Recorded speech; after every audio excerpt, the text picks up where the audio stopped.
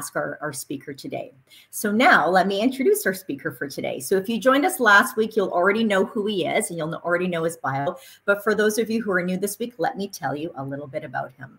Today we have Dr. Stephan Pflugmacher Lima, and he will be presenting on the topic of how safe is our food, or do we buy toxins in our supermarkets?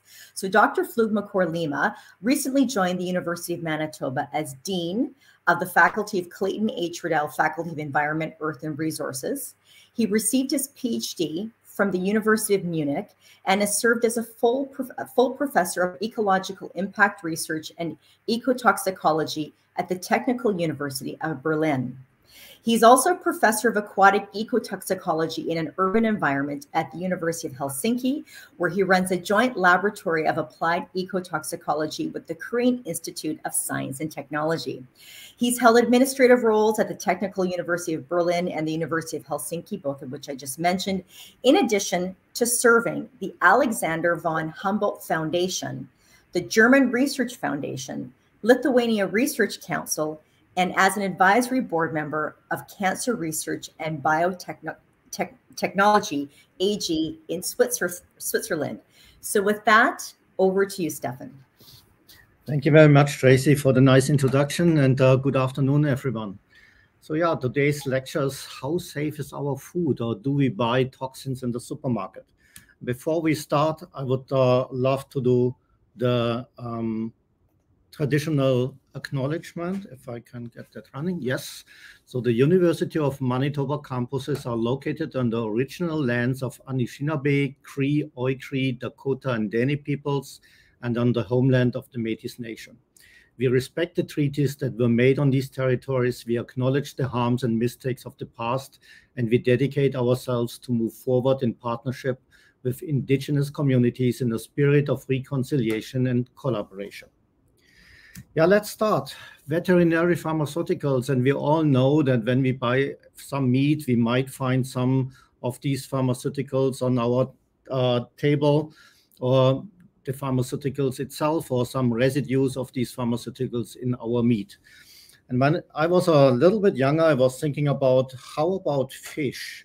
And during that time, I was working in Brazil, in Recife, and we had a big project from our ministry in Germany investigating the quality of water in Brazil. And with water quality is also fish are living in the water, the quality of fish they are living in there.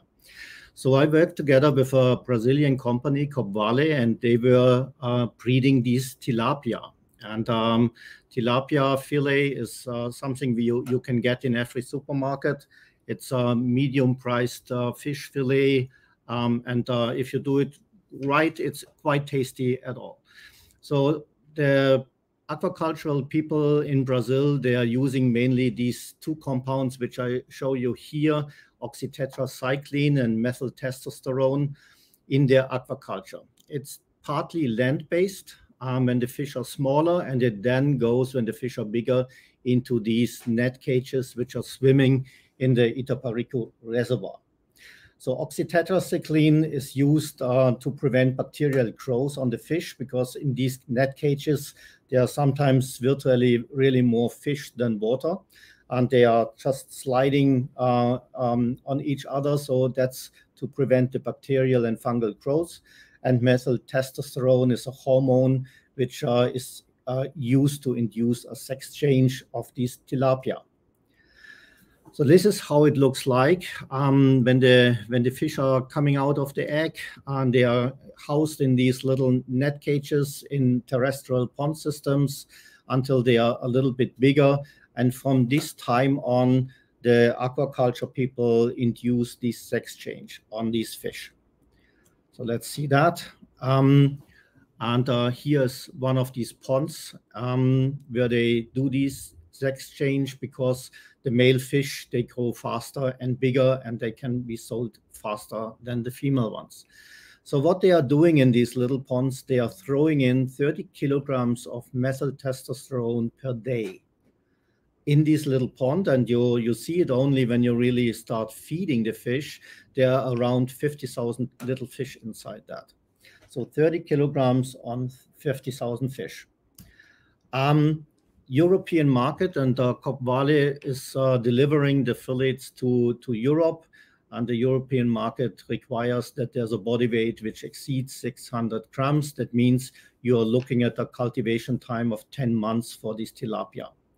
So as I said, male tilapia grow faster and bigger. So aquaculture works with this induced sex change, and this is where methyl testosterone comes into play. This is a male hormone, and it just suppresses the female hormones, and then more male fish coming up with that. So let's calculate a little bit. 50,000 fish, exposure for roughly 28 days. So that means in total, you throw into one of these little ponds around 840 kilograms of this hormone. This is quite a lot, because the calculation is also that not all these hormone is, of course, taken up by the fish, and they take it up in a different way. So not every fish is taken up the same amount. And in total, you end up with this massive amount of chemicals which you are throwing into this little pond. And of course, they have not only one, there's a lot of these ponds. So you can imagine how much of this hormone is used to get the male tilapia then. With that, you end up with around 90% male in that end, which is then, of course, sold better, and they are growing faster than the females. What I was doing is we were just taking the tilapia out of the net cages from the Itaparico reservoir, and we analyzed via LC-MS the hormone content in these fillets. And directly from the lake, we found that the tilapia contained 3.2 micrograms per kilogram. That's quite a high amount of hormones which you would get if you eat it right away. When we came back to Berlin, I was working during that time, as Tracy mentioned, at the Technical University of Berlin. We went to a just normal supermarket. We buy some fillet and we analyzed that, and we found it's still 0.4 microgram per kilograms of methyl testosterone, which we can see on our LC-MS system.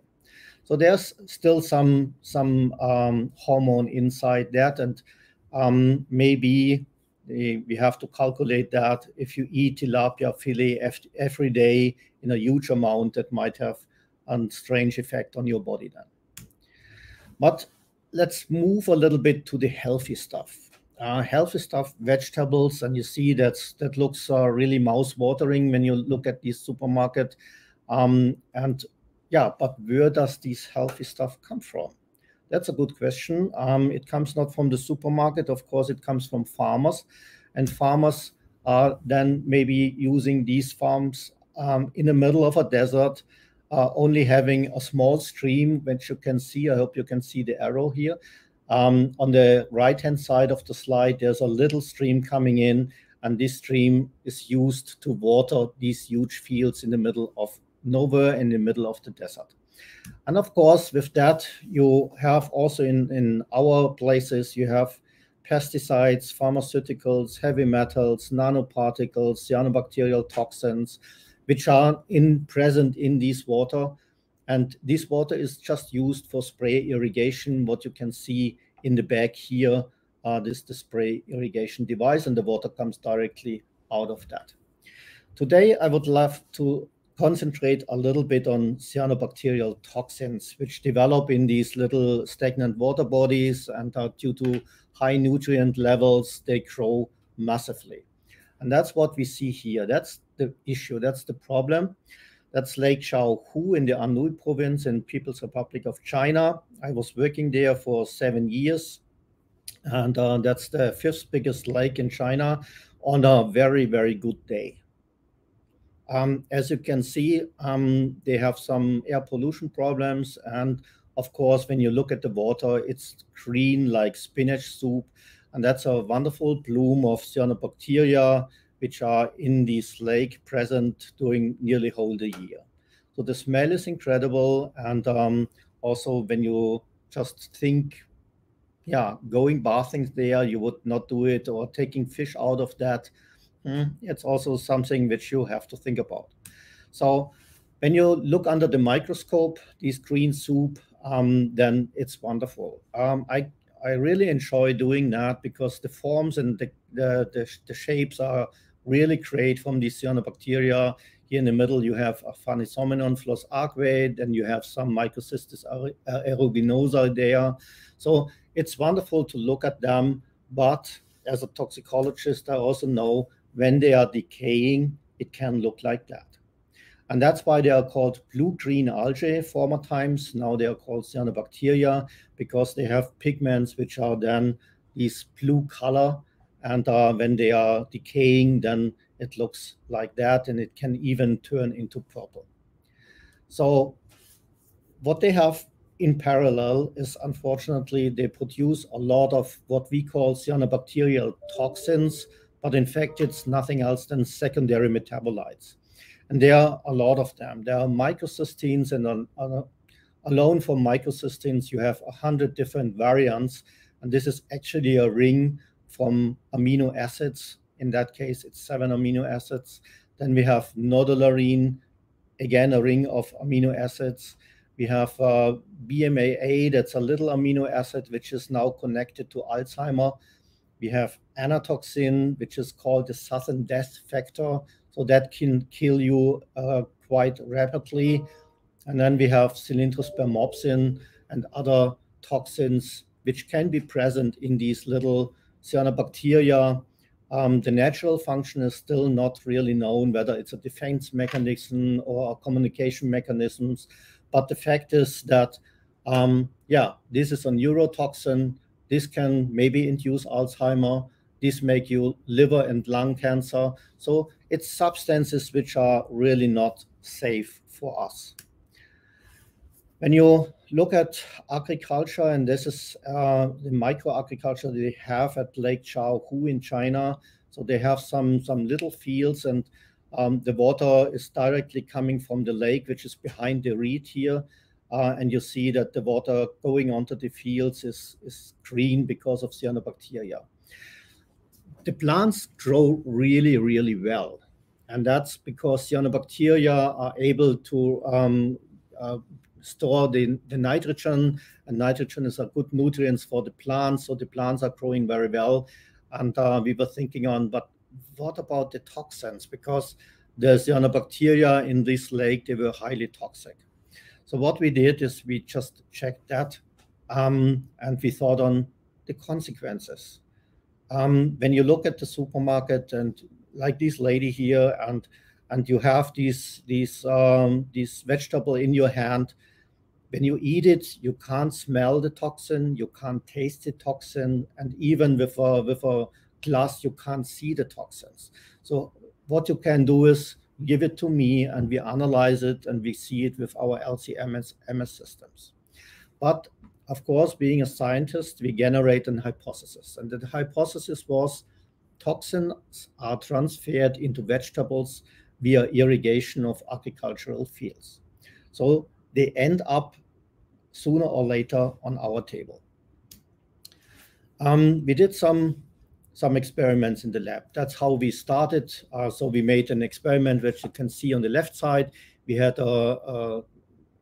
glass tubes with agar-agar, and in these agar-agar we just put in some toxins, and we put in some seeds of alfalfa to see whether they are germinating, whether there are any effects on the plants. And when you see the controls are quite big and trying to push these cotton wool out of the glass, then you have 3 where we put in one toxin, Mycocystin LR. They are significantly smaller. And then we have a toxin, also Mycocystin. It's not LR, sorry for the typing error, it's RR. And here there's no germination at all. So different toxins, they all look like this here in the front, but different effects on the plant. We looked in a system where we had soil, and also here you can see the controls are germinating quite well. The plants or the seeds on the soil where we mix the soil with these toxin, with Mycocystin RR, there was hardly any germination at all. And all this was done within a PhD thesis of my student, Anja Preutert, years ago. So here you can also see leaves of alfalfa when the toxin is taken up by the root system, and that shows that the toxin is really like going up from the root system till the tip of the leaf, killing the plant sooner or later on that. Again, some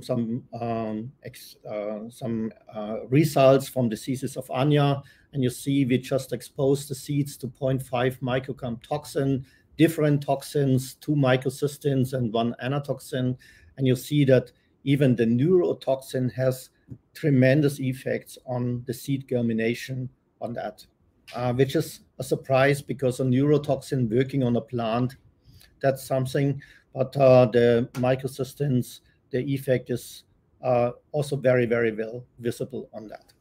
So plants suffer when they are taking up these toxins. I had another master thesis from Marika Aulhorn, and she was testing the same with spinach variants. And as you can see also on spinach, you can see definitely when a plant is growing up in soil having a toxin content or are exposed to toxins. We even have, when you look at this Matador variant, we even have a very, very early and induced flowering on that. In that age, the plant should not have flowers at all, but this is an effect of toxin. Even in that variant in Paris, you see the same. Normally, the plants stay much smaller than the control plants. And that's spinach exposed only via irrigation to this toxin, which is a microcystin LR on that. Some more experiments we did with, and again, a master thesis, this time Janet Hoffman, and she was using wheat plants, and we just looked at the growth of the root system. So here, left-hand corner, you have the controls, and then you have different toxins, and you can see that the root systems are getting very, very small, depending on the toxin, but far away from being normal. And that, of course, has implications on the plant itself. It stays smaller, it's more weak, it can break easier on the wind, and that shows us that the plant is reacting on that, but also shows us that the toxin must be taken up by these plants to have these effects on their system. Yeah, and that's what we did.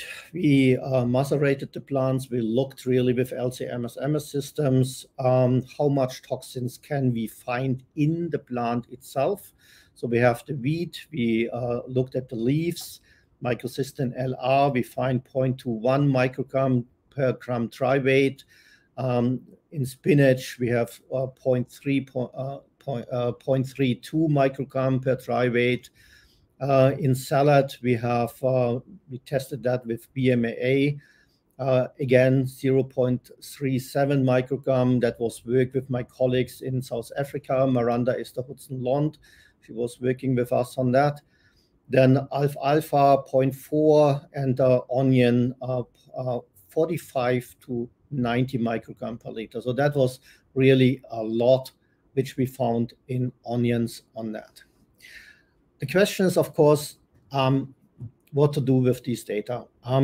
Is it safe to eat salad? Is it safe to eat spinach? And think on Popeye, he was always eating the spinach to get his powers, and then think on that, he's getting the toxin in parallel. That's not a very nice idea, I guess. So that's when I was presenting these results from the lab on a conference. People were immediately asking, yeah, but you did everything in the lab, but how about the real world? And does it really matter? And that's why we set up a research at Lake Chaohu in China. This is a picture again from the lake, and you see the green stuff in the water, which are cyanobacteria. And I was working in Guatemala at Lake Amititlan. And again, a picture from the lake, and you see the same problem, different countries, a high amount of nutrition in the water leads to eutrophication and to blooming of these cyanobacteria. This water in both lakes is so toxic, I would not really recommend even to swim in this water. So what we did, we looked at agricultural fields around these two lakes, and we just collected the plants from the farmers there. So in Lake Chao Hu region, we had pak choi. Then we have the spring onions, and we have the courgette on that. So 3 plants from China. And then in Guatemala, we had tomato and chili pepper. And as you can see with the last column on this table, there is toxin really visible in these plants. In some more, like in the spring onions, 2.3 microgram per kilogram dry weight. We even find 2 different toxins. With these zucchini, we find even 3 different type of toxins in a high amount. Then from Guatemala, we had 1.6 in the tomatoes, which is fairly high, and in chilies, which is even higher on that. So that's what we found. And then imagine you eat that. What happens? So there's the WHO organization, and they said tolerable intake, daily intake would be for microcystin LR 0.04 microgram per kilogram body weight. The body weight is calculated always on a body of 60 kilograms. That's just for information. In our experiments, in our analysis we did with the plants, we found that in 100 gram fresh weight, it contains for pak choi 55.9 micrograms of the toxins. If we recalculate it to the WHO guideline, that means 0.9 micrograms per body weight per day for a 60 kilogram person. With the zucchini, it's 97.6 microgram and 1.63 microgram per kilogram body weight per day, 60 kilogram person.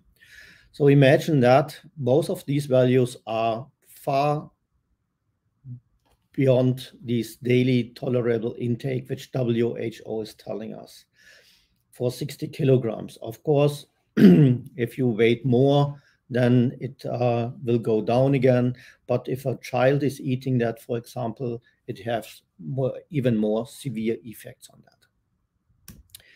Yeah, we were thinking on, okay, that's with vegetables, but what about if you make an experiment from seed to seed? So a complete cycle and complete life cycle, and we used Triticum aestivum, we used wheat on that.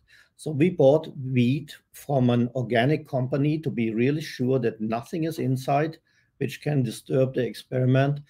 And then we were growing this seed in our facilities, and we watered them for 205 days with 10 microgram per liter BMAA. So with these little amino acid, which can or which can do Alzheimer with you. So red wheat, Triticum aestivum, is the first most important cereal crop. Global production 650 million metric tons, and it's used for human consumption as well as for the livestock feed. So the question, of course, was, do we have these BMAA then in our toast sooner or later? Yeah, that was then one of the outcomes on that. We found, of course, BMAA in the root system. We found it in the shoot, in the leaves of the plant. And then when the plant started to flower and get the seeds, we analyzed the seeds and we found in the seeds BMAA as well. The standard derivation is very high, but still it's there, even at the lowest point. And it will be therefore also in the flour, which again is used for making your bread. 0.22 microgram per gram of seeds. That's what we found out with our whole life cycle experiment. So what to do? Does it help to wash the food items? And yes, in some cases, it's of course helpful to wash the food items. For example, with salad, there's a lot of places within these salad heads where water can be stored, or where cyanobacteria even can be stored in. And if you wash the leaves, that will help to remove, of course, some of the toxins.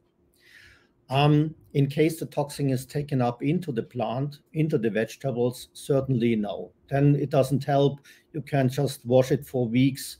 If it's inside a plant cell, there's no way to wash it from that. In former times, 20 years ago, in Germany, we had an issue with apples. Apples grow near streets or highways, and we Germans are a little bit crazy. When we go on a highway, we drive really fast, so with 160, 180, 200 kilometers an hour. And that, of course, pollutes the environment around the street a lot. And if you have an apple farm there, then you can really think that which comes out of the fume of your car will just end up on the surface of your apple.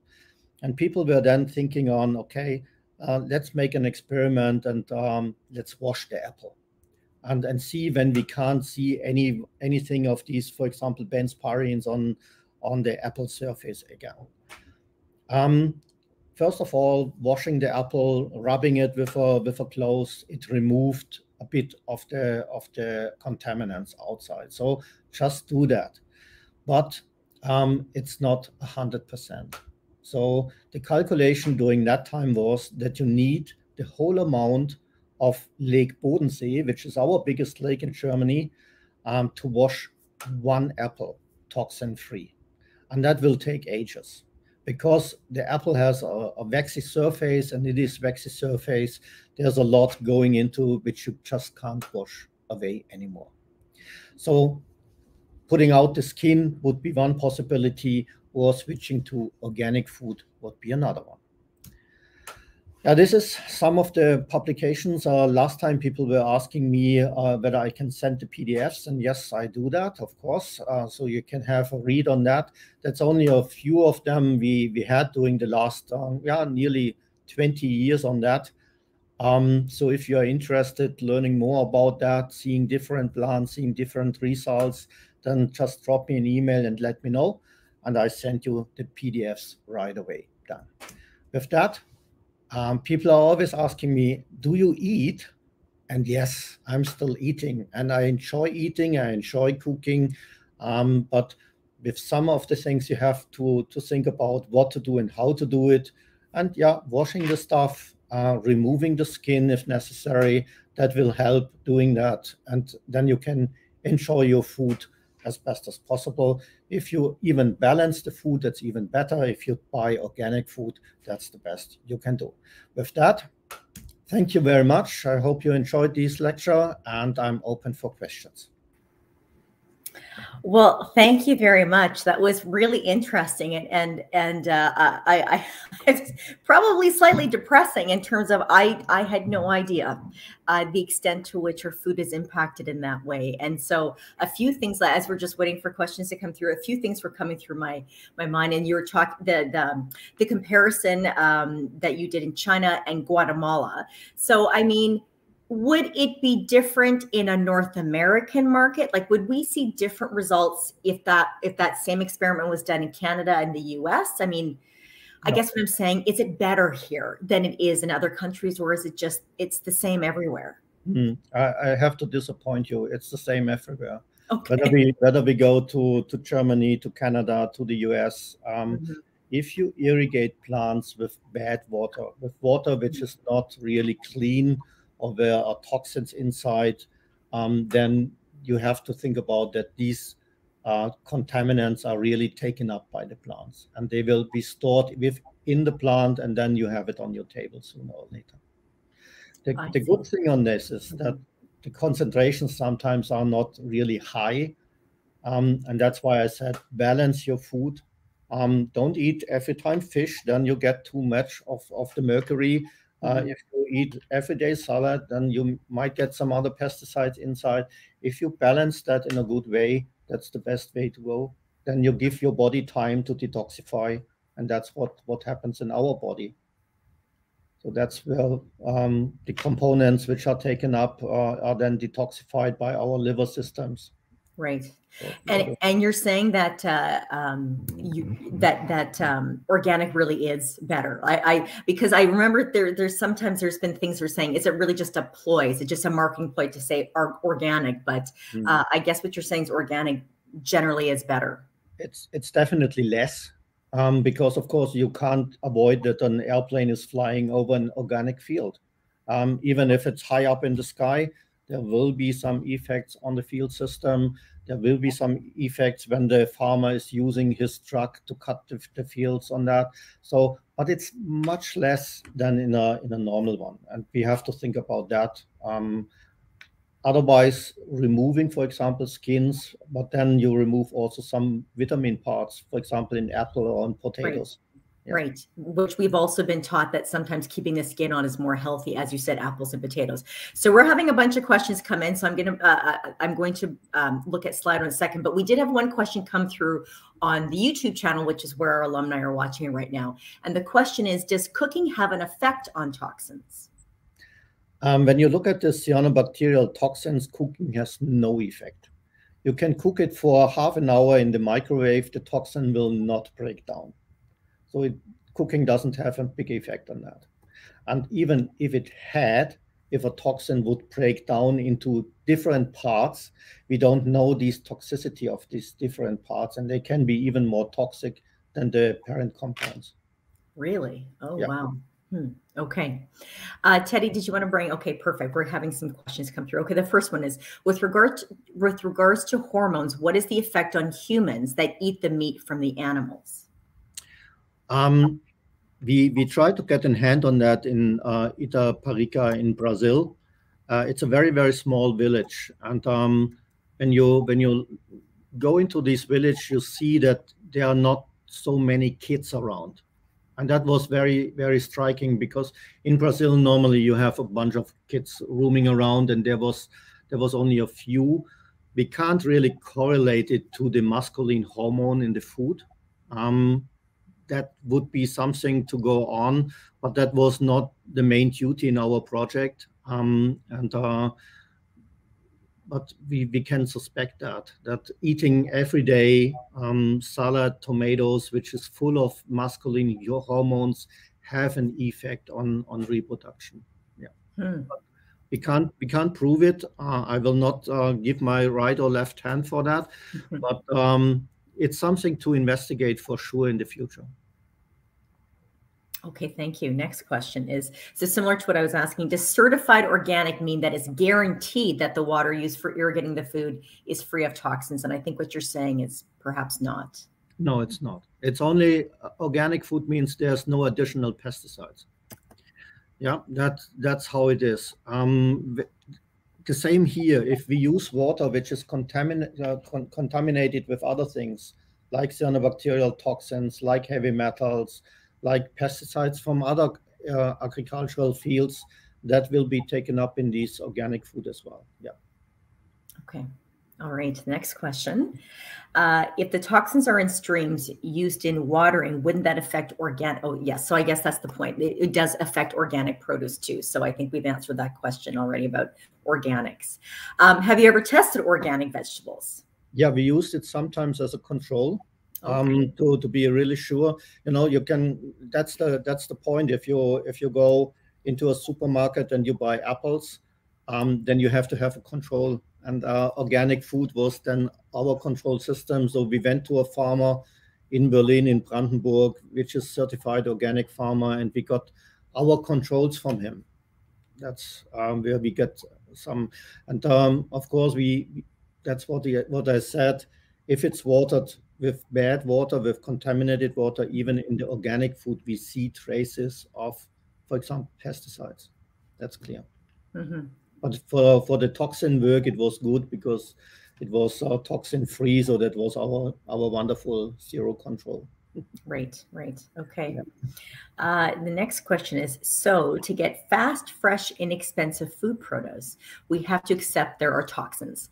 What is the personal and social cost to only eat organic food? What a great question. That's a good question. Of course, the prices are higher with organic food. That's clear.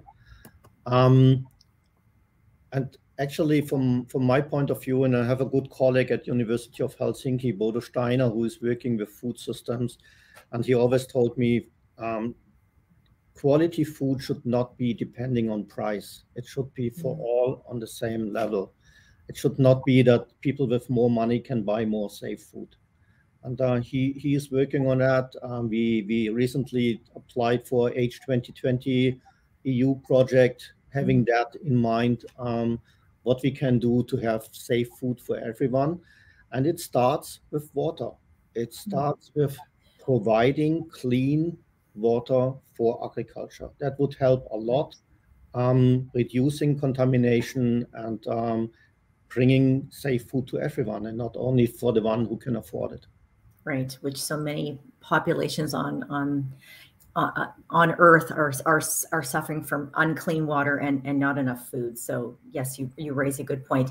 More questions coming through. Just one came through again on our YouTube channel, and it's the dose that makes the poison. Is there any urgency to worrying about these toxins, given that most people are healthy and do not eat organic? Yeah, Paracelsus was telling us that. That's right. The dose makes the toxin. With the cyanobacterial toxins, you always have to keep in mind there is no antidote. When you reach a certain threshold, your body will react, and the reaction is cancer. And that's how it is. To a certain extent, our liver can metabolize these toxins and can just put it into a pathway which then will be excreted via urine or feces. So that's okay. But if it's too much, liver cancer, lung cancer, that's how it is. Were you also mentioning in your presentation about Alzheimer's? Was there an impact on that as well, on food or on other diseases besides cancer? Yeah, these little amino acid BMAA is supposed to make you Alzheimer. So that's also something where there is no cure on that. If you get bitten by a snake, you get an injection, all done. Yeah, with the antidote. With these toxins, it's not there. We only can try to avoid it and to minimize the concentrations we take in. Right. Okay. Okay. Some more questions from Slido. The next one is, here's a philosophical question. Do you think modern industrial society is anti-life? No. Okay. It's not. But we have really to start using our brain. That's simple like it is. So I have a PhD student here in Manitoba. He's 65 years old. He is a very, very successful farmer in the south of Manitoba. He's now doing the PhD with me, and we are exploring what we can do to make agriculture more safe on that. And that's a good way to go. So not to be anti-life, but maybe producing food which is still high quality to reasonable prices. And that's how it is. It all boils down to money. Right. Can I afford it? Yes or no? And this should be a question which we should eliminate. And we're seeing that food is increasing with inflation and through supply chains right now with COVID. So this point that you're raising is particularly relevant to what all of us are experiencing around the world. Another question came through YouTube, and this is, sorry, a few of them. As an aside, are there any cultivated produce that naturally produce toxins that can cause health problems if consumed too much? Yeah, some of the plants they have toxins inside, as you know, certainly from the tomatoes. You should not eat the green stuff where the tomatoes is attached to the plant. You should put it out. Right. There's some toxins into that.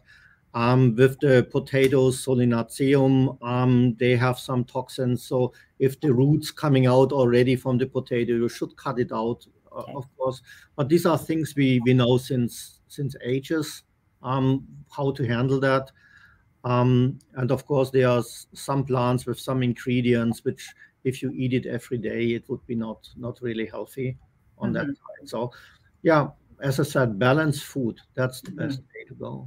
So the old adage, eat an apple a day, keep the doctor away, not necessarily is the case. In every country, there's another of these sentences. Yeah, this is the apple. I think it comes from the UK. The apple a day keeps the doctor away. In Germany, we said, drink every day a glass of beer and you will be healthy. That's Bavarian style. That's my country. The French people say a glass of red wine every day is fine. So choose whatever you like. Yeah, I guess so.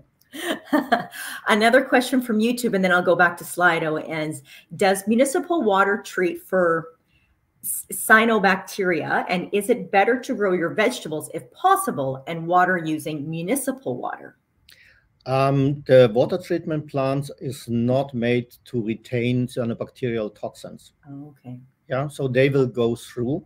And we had unfortunately tested that when I was living 7 years in China. We tested the water in our hotel, and it contains a high amount of cyanotoxins. So the water system is not holding them back. There are possibilities, and if the strike goes on, we might see each other again. And I talk about green liver systems on that. Yeah. That's our systems which is helpful in just filtering out these toxins before they get used to that. But at the moment, with the normal system, you will just deliver it through the tap. Okay. All right. Great. I will go back to Slido. There's a number of questions there. So have you specifically tested any agricultural water supplies in Canada for toxins? And if so, what were the results?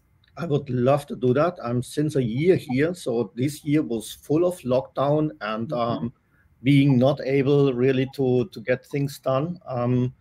But now that we are back on campus, at least a few of us, we are planning to do this with our freshwater team from the faculty to get some water samples, to test them, and to see the needs, to talk with the people, to talk with indigenous communities on the need of water and what we can do to provide clean water. And clean water is the basis for everything.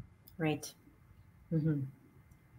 Okay, next question is, on the one generation study of wheat, there was a significant amount of toxin in the seeds of the first generation. Did the study examine subsequent generations? Yeah, that would be great, but we didn't do that because I was changing to University of Helsinki. So that was we did a first generation study on that. But that would be interesting to see, to seed in the contaminated seeds and see what happens with that. Whether there's a further accumulation of toxin or whether there's a depletion of toxin. That's a very good point. And maybe we can pick up the work here in Canada and just do some more of these work here. Yeah, okay. Great, thank you. Next question is, I've been trying to improve my diet with more fruits and vegetables. Now this, totally depressing. Yes, well, yeah, did you want to comment on that at all? Yeah, I feel sorry on that. Every time when I on conferences and I tell about these, people are afterwards asking me, what do you eat? Yes. And I have to say, I eat what I like, and I hear on my body what he needs, and that's it. But I'm not exaggerating with food. I love sushi, but I would not eat it every day because I know there comes mercury in that. I would not eat every day. As a German, we love bread. I would not eat it every day in a huge amount because you never know. There might be toxins in the flour as well. So right. Yeah, I feel bad on that, but it's better to know it and then we can act on that. Yeah, no, you're right. And I guess that the one thing that, that does ring true that you're mentioning is moderation. I think that's, for what you're mentioning, but also in terms of weight gain and whatnot, moderation really is the key to continue to be healthy. So yeah. A question on YouTube is, what is a realistic cost analysis for solving cyanobacteria toxins in water? I can tell you that, but I won't. Oh, okay. Because that we can discuss. If there's really another lecture for me on green liver systems, I can tell you that. we are having a system in China which is 3 times big as a football field, and it purifies raw water for a 5 million city to an amount of dollars which is ridiculous low. Wow. Yeah, so that's how it is. I don't say more because then I can skip one of my slides in the next presentation on that. Of course, it's a matter on the dollars again. How much is it? And the system we developed is for people selling water too low. They don't like it because it's very cost effective. Right. Okay. We're going to go back to Slido. And the question there is, where does BMAA come from? It's a little amino acid which is synthesized by cyanobacteria. They use it obviously as a building block in growing and developing. It was first detected in flying foxes from the Comoro Islands. People are eating that. They eat the flying foxes, and the flying foxes are eating seeds from a palm tree, and the palm tree lives in symbiosis with cyanobacteria. So the cyanobacteria toxins comes into the seed is eaten by the flying fox is eaten by the humans. And they have some cases of dementia and Alzheimer on these islands. And when the US had a military base on that, they experienced with some soldiers the same. So there is a correlation between Alzheimer and BMAA. It's still in progress. So that's a lot to analyze and to investigate even nowadays on that. Is there, on what you were just mentioning, is there a correlation with aluminum as well on that? As I think we hear that there tends to be an accumulation of aluminum in one's brain, those who suffer from Alzheimer's. Maybe not. My BMAA work is really on uptake in plants. Right. Then I have colleagues in South Africa and in the US who are really doing the work on the human side. What does it really mean for changing brain structures and all these things? So I can't comment really on that. Okay. We're going to go back to YouTube now. And the next question is, would you recommend against algae exposure, such as stagnant water and skincare products? That's interesting. That's interesting.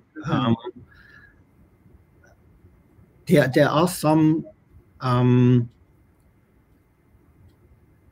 superfoods, yeah, and I think that goes in that direction, where you can buy a box of blue-green algae in the supermarket, and then you take these as superfoods, and you feel good on that.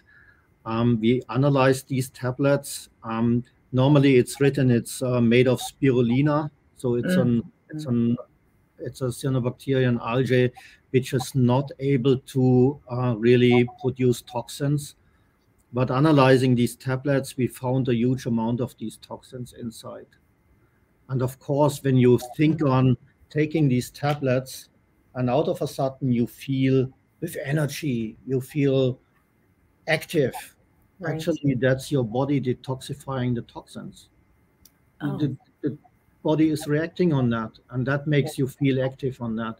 Then we saw that there are some crinkle removers for the eyes, which are also made of cyanobacteria, and it's already blue because of the pigments. Putting it on the skin and close to the eye, maybe I would not do that. We didn't analyze that on toxin contents, but I would avoid it. Simple like it is. I love my life, and cancer is bad, so no, I wouldn't do it. Okay, we're going to go back to Slido. The next question is, if water for irrigation is the source of many of these toxins, what can be done in practice to solve the problem? Is mass agriculture problematic? No, mass agriculture would not be the problematic thing. The problematic thing is really providing for whatever agriculture is you are doing, mass agriculture, small one, even urban farming. It's water. It's pure water, which is necessary to avoid that plants are contaminated with toxins. Right. In the city, when we talk about urban farming, then of course we have to be realistic that in a city with all the car traffic, the airplane traffic as well, there's so much in the air that to really get super healthy food is difficult. Yeah, but it doesn't matter on the size of the agricultural enterprise. It's the water which is the basic for everything on that. Right. Right. Pure water, good plants, at least better plants. Better plants. Yes. Okay. All right. I'm just going to put one more call out there for questions. There's been lots of questions, which has been great. People are very engaging. This is a really fascinating topic that I'm sure many of us did not realize the extent to which these toxins impact, well, everything, frankly, that we use in our life, and better water, cleaner water is the answer. Okay, another question has come up. Just a second. Let me grab that. Okay, if we want to put it up on screen. And that is there a product one could use at home to filter out these toxins? Yes and no, not at the moment. You have this filter system for water. I don't want to make a merchandising, but you know which filter systems I mean. So you pour the water through some resins and then it's better. That helps a bit. The resin is not really filtering out, for example, cyanobacterial toxins. That's not the case. But we were working on a system in Berlin, and which is the size of a fridge and using aquatic plants to filter the water. So it looks beautiful and it works. That you have like a filter system, then at the end clean water on that. Mm-hmm. This is what you can do.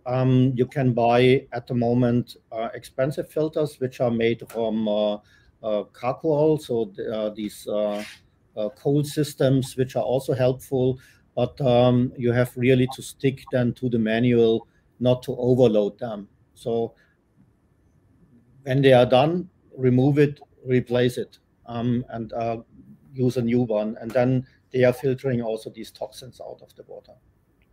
Okay, all right. It's a little bit more expensive on that.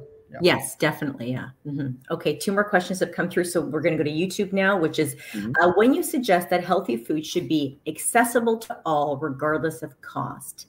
This is an equality of outcome point of view. What is a market or capitalist solution for this? Yeah, that's a good idea. And we were thinking a lot on that.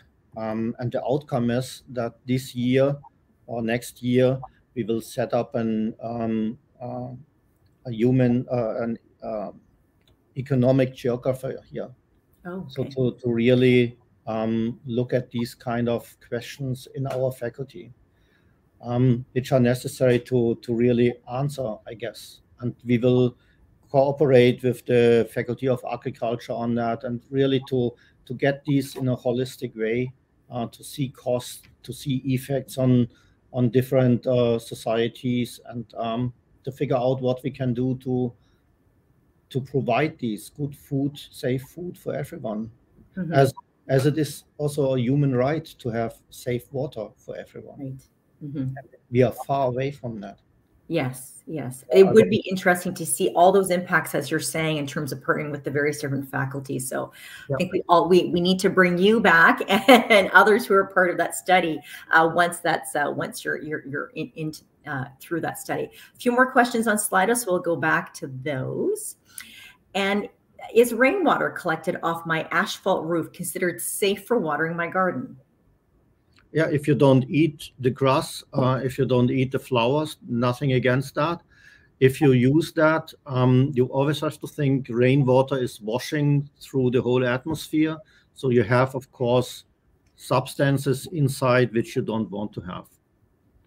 So having this rainwater barrel behind the house is a good idea to water the grass and the flowers, but yeah, with watering vegetables, it can go wrong, and that's why yeah, urban farming has its issues because using the water just in the city is washing the whole dust, the whole particles, the whole contaminants in these plants or on the soil where you grow these plants.